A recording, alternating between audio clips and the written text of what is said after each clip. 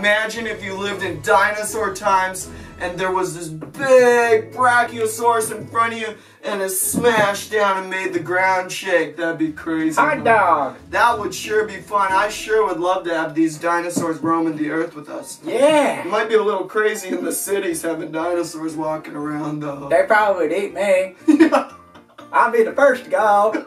I'll be the first they see too. No, they'd probably shake your hand and say, "Hi, Banjo Benny, would you play us a song?" I just play my banjo, but that's what I'm thinking. Maybe I'll play my banjo, they eat my banjo, and then they eat me. You never know.